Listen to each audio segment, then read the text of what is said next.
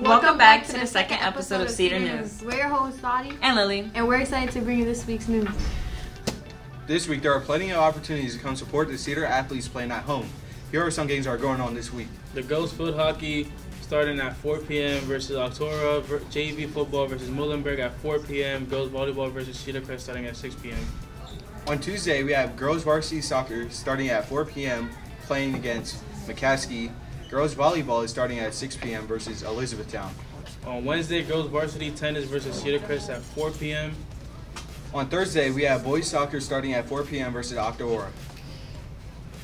And on Friday, girls varsity tennis starting at 4 p.m. versus Donegal.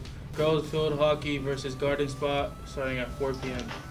Come support your Cedar athletes, and see you guys next week.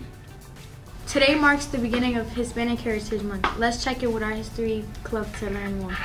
Good morning. Today, September 15th, marks the start of Hispanic Heritage Month, which ends October 15th. National Hispanic Heritage Month honors the achievements, culture, and history of Hispanic and Latin American people. Hispanic Heritage Week began in 1968 and was extended to a month in 1988. This celebration starts mid-September rather than the start because it coincides with the National Independence Day in several Latin American countries. But what is the correct term, Hispanic or Latino? Though they're interchangeable, there is a difference. Hispanics trace their ancestry back to one of the 21 Spanish-speaking countries in the world. While a majority of these are in Latin America, not all of them are. For example, Spain. Latino can be understood as a geographical reference to countries in Latin America, such as Dominican Republic, Mexico, or Cuba. While most of these countries speak Spanish, not all of them do, such as Brazil, which speaks Portuguese. Today, over 63 million Hispanics or Latinos live in the United States, making it the nation's largest ethnic group that makes up over 19% of the population. That number is even larger in our community of Lebanon, PA, which has over 44% Hispanic/Latino citizens. So what can we do to celebrate the month? Some ways you can celebrate the month are explore your culture and history, make authentic Hispanic food, listen to cultural music, and learn more about your culture and the traditions. We hope you have a great day at Lebanon High.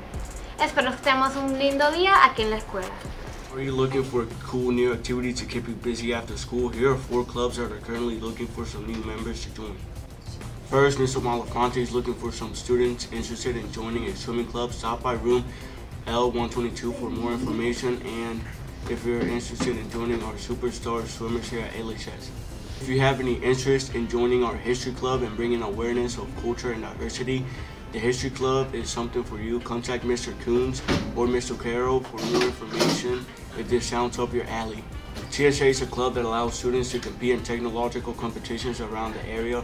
See Ms. Long for more information in room G253. Finally, if you like trivia, then you might also be interested in joining our LHS Club Quiz Bowl team, where you get to have fun as you compete and answer fun, challenging questions. For more information, don't forget to contact Dr. Graven or Mrs. Teola in room W265 or on Schoology.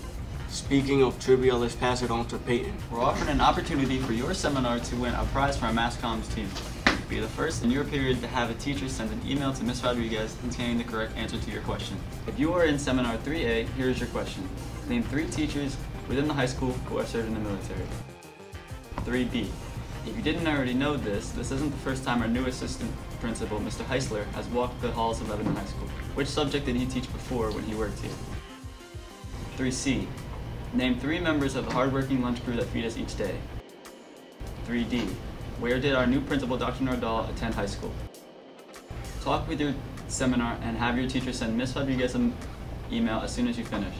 Don't forget to wish our football team and our girls soccer team luck as they both take on Muhlenberg at home tonight. And a reminder, you can get your trivia answers to your seminar teacher as quickly as you can. Thanks for tuning in to this week's episode of Cedar News.